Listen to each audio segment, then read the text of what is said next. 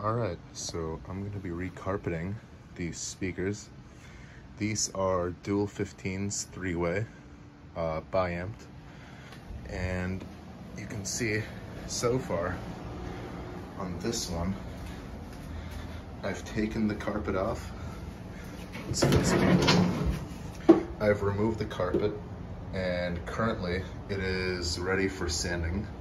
So let me go back over here and I will show you guys how to remove the drivers, remove the crossover for the highs and lows, remove the handles and the existing carpet to get it ready for sanding, which will then get it ready for the plasticized coating. Well, as you can see, I have the speaker placed down on its back, and the first step that I like to follow is getting rid of the most sensitive components, which are the drivers themselves. So I'm going to start by removing the grill. These two are separate grills, and then going in and removing the subs, the mids, and then the horn. So, all right, gonna start by removing the grill.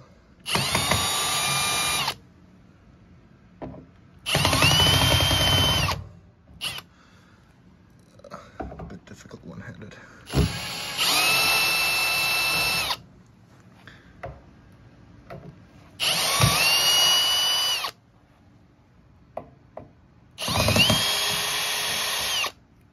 All right, so this should, oh, got caught in the grommet there. This should just lift out. I don't want to just lift it out. I don't want these screws to drop in there, but this should lift up like that. Dropped a few grommets in there, but yeah, so that's the grill removed. It's a very high gauge grill. Yeah, I guess that's good for durability, but yeah, it doesn't seem like it lets too much of the sound through. All right, the next step is to remove the drivers, and you want to be careful so that your drill doesn't slip off and damage the surround. Just go around.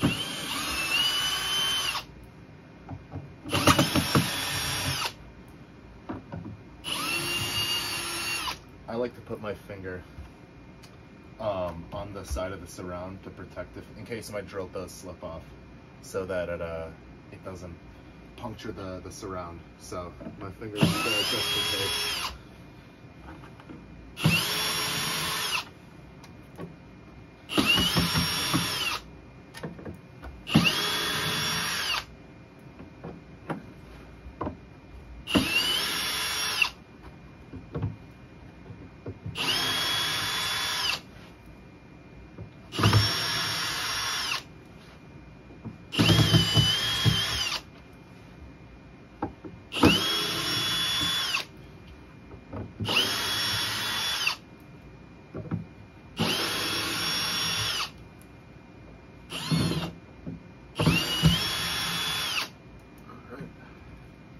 So, it is always important to stay organized, and I have bags with each of the screw components, because these look simple, but there's a lot of components. There's separate speakers, there's separate screws that go in to hold in the subs, the mids, the horn. There's grill screws, there's corner bracing screws, there's internal bracing screws. There's screws for the crossover, so, and the back plate, and the handles on the sides, so it's very easy to get them mixed up, which would not be fun. And you don't want to put in either a screw that's too small in a bigger hole, or potentially split the wood by putting a screw that's too big in a hole, so not worth the risk. So you got to get organized. Now we'll remove this screw. Alright. So that just lifts out. Keep the grommets up. onto the horn.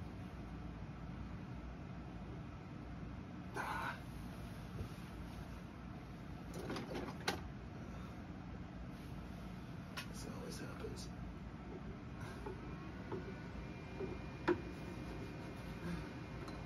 Come on. I don't want to damage the horn. So, that compression driver that's down there is very sensitive. Alright.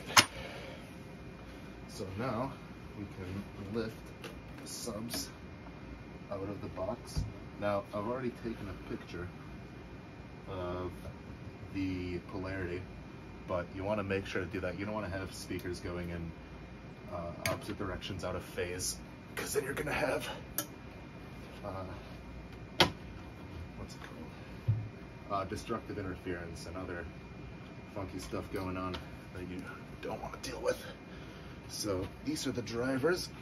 They remind me a lot of JBL drivers. The SRX series. Nice big magnet. Looks to be about like a 3 or 4 inch voice coil. So these have got some kick. And especially when you bi-amp them, you can really push the drivers a little further than you can with just the internal crossover. So, all right, now I'm going to remove the mid-ranges. These use different screws, if you can't tell from the sub.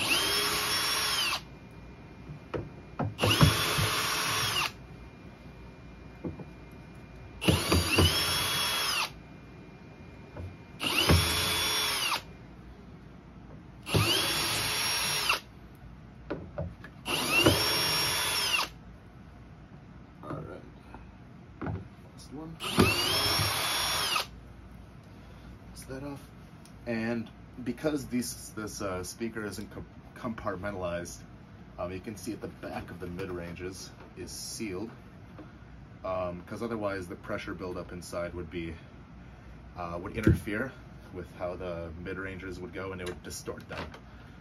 They're not meant to deal with pressures like that, so these are sealed. I've dealt with other mid-ranges in the past that have had open backs, but they usually have like the subs in a sealed off cabinet and then another port designed for the mids and the horn. And the horn doesn't really matter because it's sealed anyway, but just for the mid-range design. And these are another set of screws.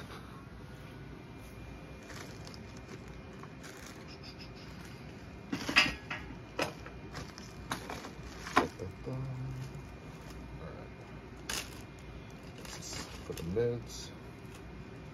Alright, now we come onto the horn, which is the last element.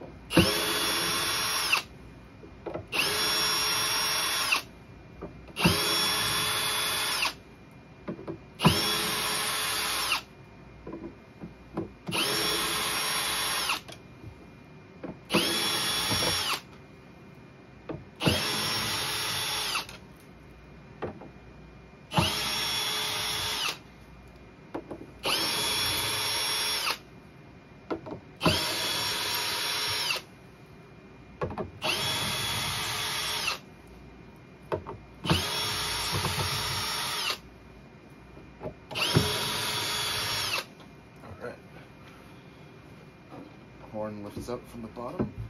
Make sure not to bump the wires, and alright, that's all the drivers. We'll clean that up later. Alright, so let me get this sorted out, and then we can start removing other elements. And then we'll start removing the carpeting. So this is for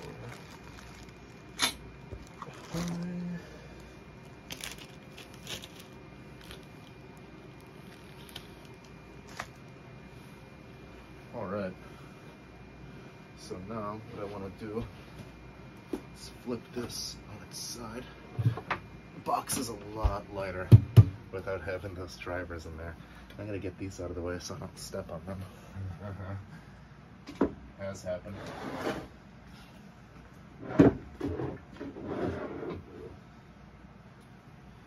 Get the horn. Let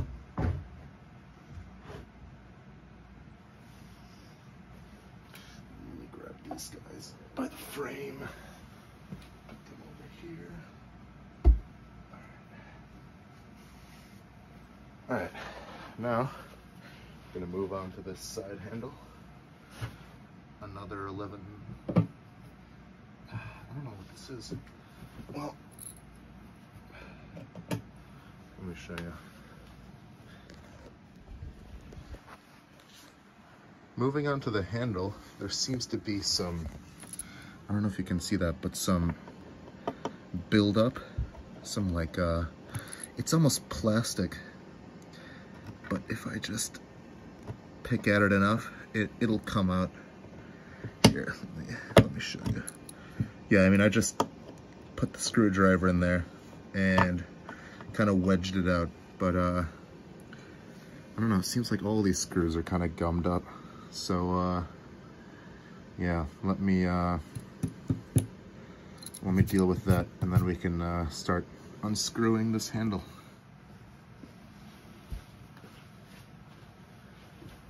Alright, so I've cleared out all the buildup on the inside of these screws.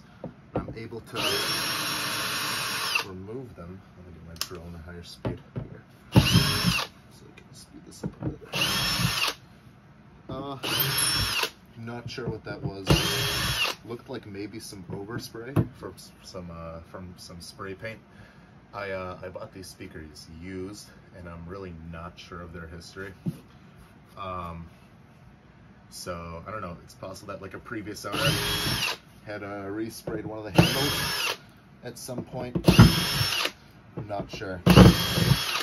Either way, these just pop out, and I have a screw. Got a baggie with the parts for the screws. And then next step is going to be taking off those corner braces. So let me get this baggie with the corner braces, and we'll start removing those accordingly. These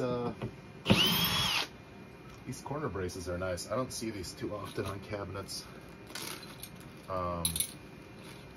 But I mean, that's going to be the most likely failure point for these. I think that one was, yeah, that one was gummed up. See, that's what happens. My drill can, my bit can't go all the way inside the screw head, so it just ends up popping out, and the bit rides the top, and it strips out my yeah, so don't want that to happen. Alright, get the back.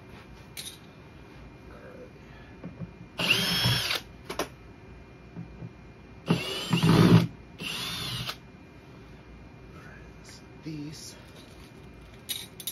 pop off.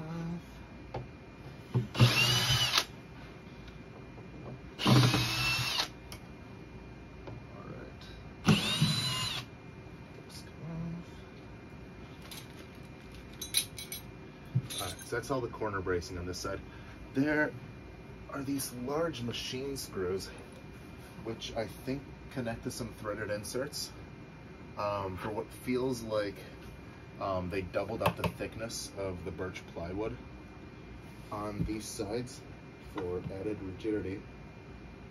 I'm looking at this threaded insert. I just noticed it. It seems like it's popping out.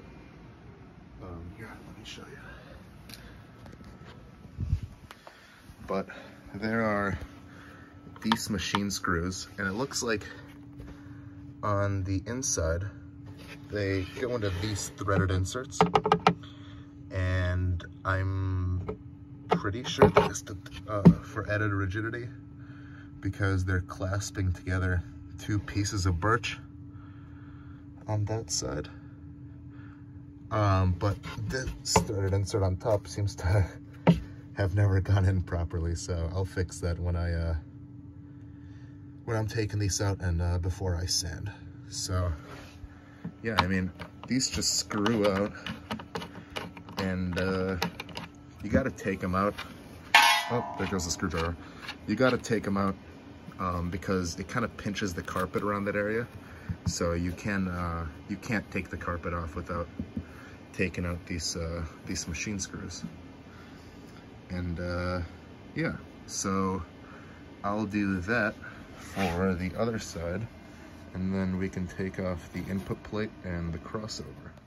All right, so for that threaded insert, what I did was I first pounded it in order for those I don't know what they are, but for the metal to catch into the wood. Then I was able to remove the screw. I pounded it in as far as I could, and then I used the screw with the screwdriver as tight as I could to pull it in into the wood the rest of the way. And it's not perfect, but it'll hold. And I just don't want any air to escape from there, and I want it to be reasonably structurally sound. So now we're gonna flip this around. We're gonna remove that input and biamp selector plate. Then we're gonna flip it back onto this side again, and we're gonna remove the crossover. And then we can go on to removing the carpet. All right, so we're gonna flip the speaker around now. And I removed those two grommets that fell in there earlier. I retrieved them. So this plate doesn't look like these are gummed up. Should be good. I hate stripping screws. That was close, but either way. Yeah, so I purchased these speakers sight unseen. Kind of lowballed the guy off of eBay, and saw it. It was just the next state over, which is Illinois, and I was like, you know, can't be that far. It was like 5 hours, but yeah, I mean, all I knew, couldn't find any information about these online. Company seemed to have gone bankrupt around 10 years back. So yeah, I was kind of going out on a bit of a risk, but I mean, I saw the 1 kilowatt RMS on the back, and yeah, I mean, it seems pretty high quality. And when I got there, I took off one of the side plates and saw that it was birch. Took a look at one of the drivers, and I mean, that's all I needed to see. Brought an amp to test both of them, and they checked out, so I was happy with my purchase. Yeah, and so far when I've been testing them out, they sound pretty good. A little bit weak on the highs.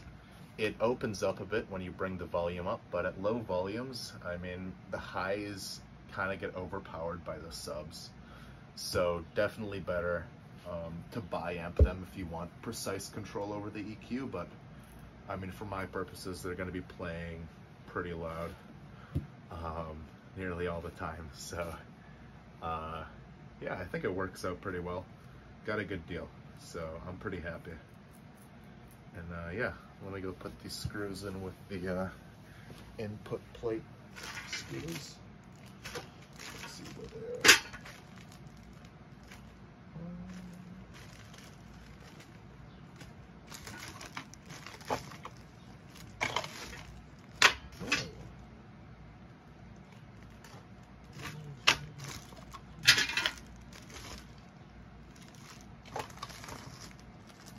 Oh, here we go. All right. Plate. Make sure we got those in the right ones. I've gone ahead and grabbed the baggie for the crossover. We'll flip this around. I mean, the box is just so much lighter without the drivers in there. I mean, this thing probably weighs only 35 pounds. Yeah, so yeah, let's get a close-up of the crossover. So there's the crossover in there. I'll try to position my my camera so that you can see it. There's the crossover in there, and there's some components in the way, so I'm gonna need to grab a longer drill bit so that I don't damage them with my chuck as I'm going in to unscrew them. So I'll get a longer drill bit on, remove those 6 screws, then we'll get all the electronics out of here. All right, so as you can see, I've removed the 6 screws securing the crossover. So now, being gentle, this should just be able to lift out, and we'll go put it somewhere safe on this table. Bit crowded, but yeah, now we're ready to remove the carpeting. All right, so with the speaker face up, we can start removing the carpeting. We can start to remove the carpeting in sections. The tools I use are a utility knife and a flathead to get the carpet started. When it's like in tight corners, I just pry up on it with the flathead. That usually gets it going. So it's divided up into 3 sections. We got this lower front-facing portion, the upper portion, and then I believe there's one on the back, and then this whole side seemed to be one continuous piece. So yeah, I do it by just prying up, getting behind it, and just prying up. And I like to do this slowly, because if I do it too quickly, it leaves behind some of the black carpeting. So you really just gotta take your time. And there seems to be a little less adhesive in this section, so it's going kind of quickly. But I mean, you can see just how easily that comes off. And if you're gonna be renting these out or touring with them, you really don't want to use carpeting. Not only is it not durable, as you can see, just tuck that piece off, it absorbs liquids, and it's more difficult to clean. So with the Duratex, I'm gonna basically just be forming like a hard plastic shell on the outside that'll help to dissipate some of the shock impacts, as well as, I mean, being liquid resistant and very easy to just wipe down and clean. And yeah, I mean, just for the environment I'm going to be putting these in, where there's going to be a lot of liquid, they're going to be a little abused. I just want to make sure that they're as safe as possible. And these drivers and the speaker lasts for as long as they can. And you can see there's usually a bit of excess on the inside here.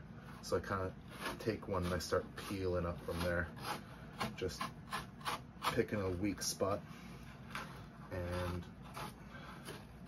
yeah, I mean, you can see this birch plywood. It's standard, but I mean, only professional grade speakers have that stuff usually. And I mean, it's very rigid stuff, and it doesn't, if you do get moisture in it, it doesn't tend to want to warp like traditional plywood or delaminate. It's very rigid, which is perfect for speaker applications where you don't want the box having a negative impact on the sound if the sidewalls start flexing and absorbing some of that energy, which is gonna reduce the output of your system. So you want as rigid of a sidewall structure as you can. You can see I just pried up from the side here. And we're gonna continue. Let's see, there's a bit of excess. Just gonna remove, they seem to have placed that in there, possibly. Doesn't seem like it was ever part of the strip. Just scrape that out. I mean, this stuff is almost comedically easy to remove. Very interesting triangular port design. Doesn't seem to be, the ports are only 2.5, 3 inches deep, which is also something I've never seen. Usually they have some baffling that carries them through the back. So at the support has more of a resonance, but I don't know. I'm not sure. I'm not a box design expert. Even for a company that went bankrupt, they likely know a little more than me.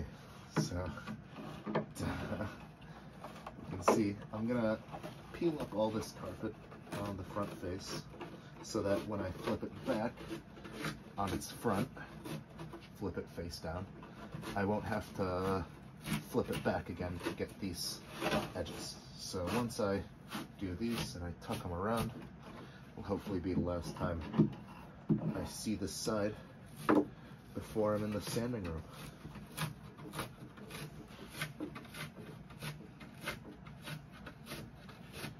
See, it just takes a little while. This adhesive's getting everywhere. And we're replacing this carpet in 2 days, which is why I'm doing this inside. Otherwise it'd be in the garage with a shop vac.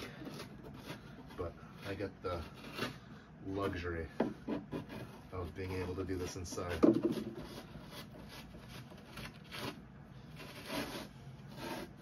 And here is where the carpet comes around, joins over here. So we're gonna pick one of these sides and start unraveling it. Let's see, last front facing edge.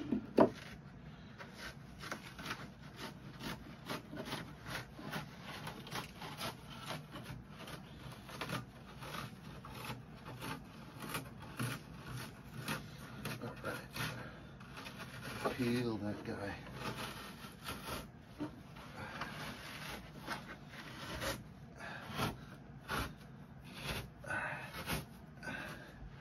See, there's many ways to skin a cat. I don't know if there's more than one way to skin a subwoofer.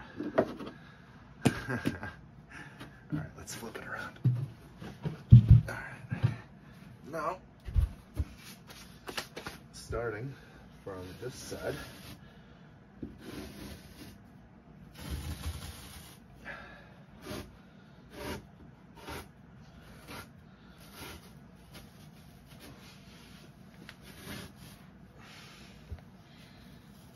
here we go.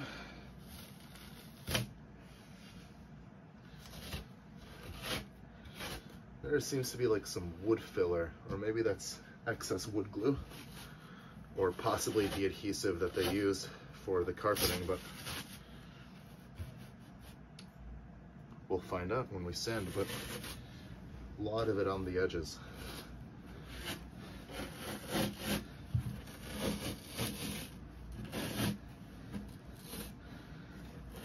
Yeah, seems like they put a little bit of it more adhesive in this area.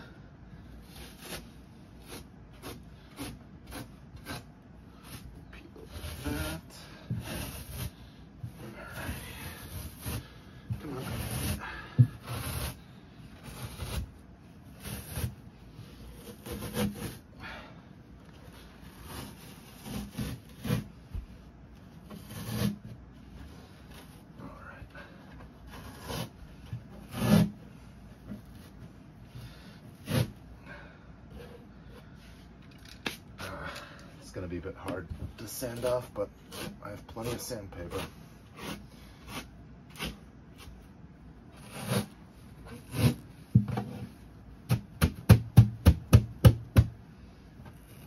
That's really not wanting to come out.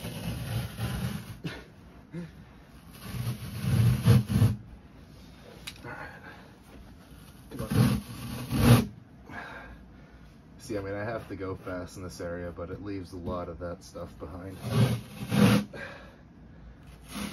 Like lint.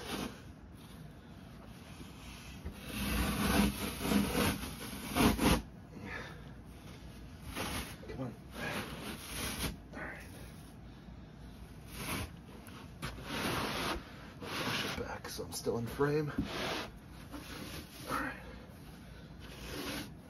Yeah, see, I mean, on the tops and sides, I mean, there's barely any glue up here. And that just peeled off. I've had a hard time peeling oranges. On the sides is where they really stuck it down.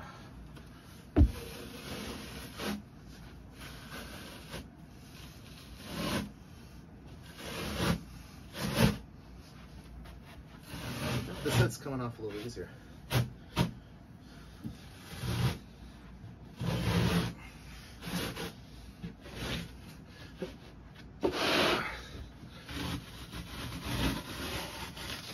Nice.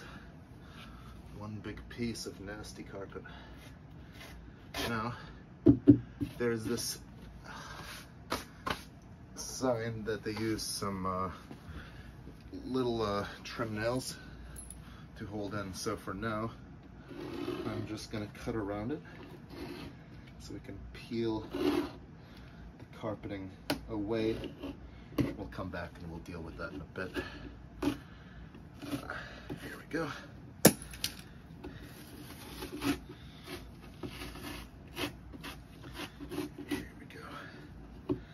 See, it's stapled down onto the carpet, so I just cut the carpeting around it that goes underneath it so I can pull up the carpeting around it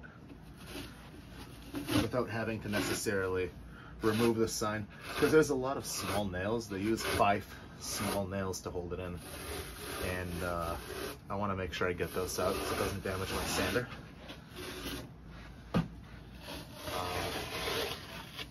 All right. That's the other piece. A few more little inserts that they put in here for trim. All right, we'll get rid of this happily. Really not a big fan of carpet. So now I have a few tools that I use to remove the sign that I have prepared. So first, I'm going to go in each of the 4 corners and remove the small nail, and then there's one in the center. So just come in, pry up. Oh, don't stab yourself. Pry up and pry up. You can see one in the center there. So come in, take it off. That can be repaired. I mean, it's not ideal, but I would like to keep these signs, so I have some reference as to the specifications of the speaker, and in case I ever want to sell them in the future for the buyer. So now we have these very, very close to flush trim nails that are gonna need to come out. So I have this nail puller that has a very, very, very fine jaw at the front. It's going to be perfect for pulling these out. And it's a bit tight. Let's get my pliers for that one. That one's out. That one's out. Now, on this one, unlike the other one, they seem to have used 3. It seems like someone had the nail gun on a bit of a too high of a setting, and they pierced through the aluminum the first 2 times, and it looks like they got it on the 3rd. So maybe now we know why they went out of business. Let me get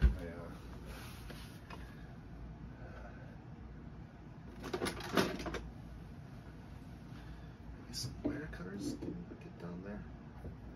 Let's start with this one.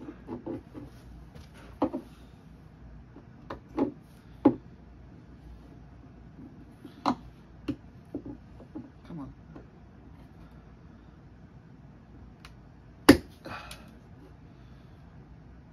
Oh.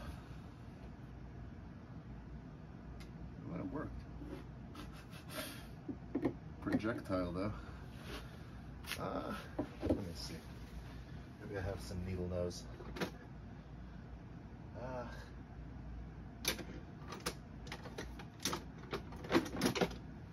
Alright, these will do the trick. Just gotta get them flush and pull these guys out. You know what? I can feel them from the underside. Let me flip this around and we can just use the hammer. be easier.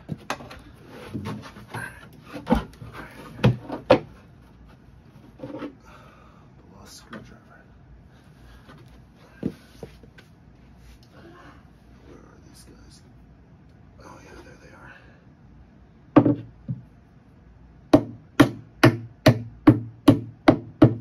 Oh yeah. Alright, so I just pushed them through partially, but it should be enough for my nail puller to come in and for me to finish off the job. There's one. Here comes number two. Come on. That one did not want to come out. Alright. You can see, I mean, stuff like this you really want to take out because that'll just tear apart your sandpaper. So yeah, so we started off with a box that was fully carpeted with drivers, and you can see now we have stripped it down of all the accessories, gotten it right where we want it, and now we're ready to move over to the other room and get some sandpaper and go to town. All right. So now we're in the sanding room, and you can see I'm gonna start with the back. Really no preference. I just want to see how this 60 grit works on the taking off the adhesive and smoothing out that filler that they use. Yeah, this is gonna make a lot of dust, so you want to do it either outside or in your garage or in a sealed room. Like this door can close if I move that speaker. And yeah, hopefully we can get this down to a nice coarse finish, so it's something where the a finish that the Duratex can really lock into. You don't want to do this. You don't want to use 300 or something like that, because that's not going to create a lot of ridges for the Duratex to really have a lot more surface area to connect with your birch plywood. So you want to use something rough that'll create like microscopic ridges and fuse the two together. So yeah, I'm gonna start. I'm gonna go get a mat, but yeah, it's gonna come out looking really nice. So yeah. All right, so sorry for not showing the process of sanding it down. For each of the sides, I started with a razor paint scraper, a 4-inch paint scraper, and just went little by little and removed off the majority of the glue. And then I went back with some 80 grit and a palm sander and finished it off. The paint scraper would get caught, and it left me with a little bit of pitting, as you can see right there. It's not too bad. I think it'll probably show up with the Exohyde. I'm not too particular. If I was really trying to get like a nice even finish, I would definitely use some non-shrinking spackle and fill in those and then re-sand it to get a very nice finish. But I mean, I'm not super particular. I'm really just trying to get these speakers protected for when I use them on the road. But yeah, I mean, you can see they look a bit different with all that glue and gunk removed. So yeah, I just rubbed the surfaces down with alcohol, a little bit of alcohol, to get rid of any remaining oil and sanding dust. So now I'm gonna wait for this to dry a little more for about 10 more minutes, and we're gonna crack open the Exohyde, give it a little stir, and yeah, we're just gonna start applying it. Not really too much to it. I've decided that with a gallon, these are around, I believe, 52 inches. So they're quite big boxes, but I'm hoping to get around 3 coats. on the back, and then on the front I might just do 1 or 2 coats, because that's not going to be seeing as much wear. That's really just to keep the moisture out and to continue the aesthetic. But I mean, these are the faces that are going to be seeing the majority of the wear and tear usually. So yeah, let me wait for this to dry and we'll start applying the Exohyde. All right, so fast forward a bit. I've got my first coat down on that box, and I'm about 70% of the way through with coating this one. I left a little demonstration patch to see how this goes on. Now, you don't want to apply too much pressure, because then you're just going to end up dragging the roller. So very moderate amount of pressure, and you just kind of work it in there.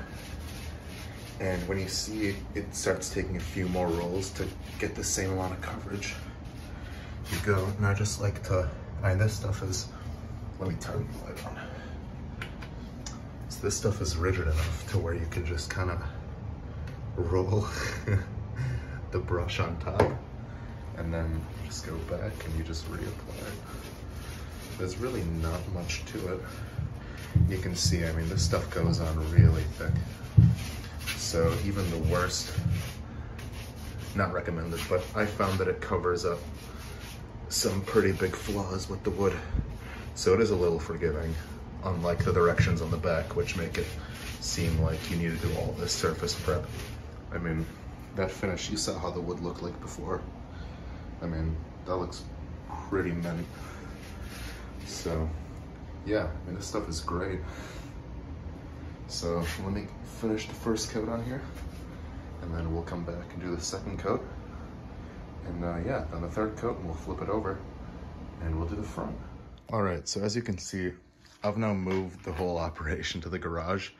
I've skipped a few steps. I know I was supposed to show doing, I believe, the third coat on the back side. I've since completed the third coat and done only 2 coats on the front. And I assembled this speaker just as a test. And even with this added thickness and it not being as flat as the original birch, it still makes a good enough seal. I tested 20 through probably around 40 hertz near max volume, and there were no detectable leaks. I mean, this is also a vented enclosure, so there's not as much pressure buildup inside of it like some other sealed enclosures that I've done. But I was still worried that the elevated surface and knew it's a bit more uneven, that would lead to some leak problems. As you can see, I've just started reassembling this one, and I start by reattaching the crossover, and then I'm gonna flip it over and reattach the plate. I've distributed where each of the sends are for each of the drivers. And then, yeah, another point to note is that if you have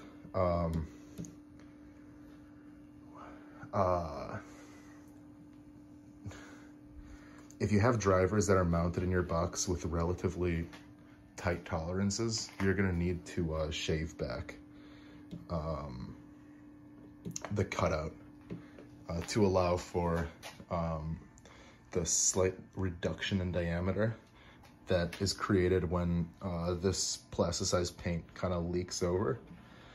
So I just took a utility knife and made several passes and removed off any excess material. And you can kind of see from a side profile that it's pitched that way a bit.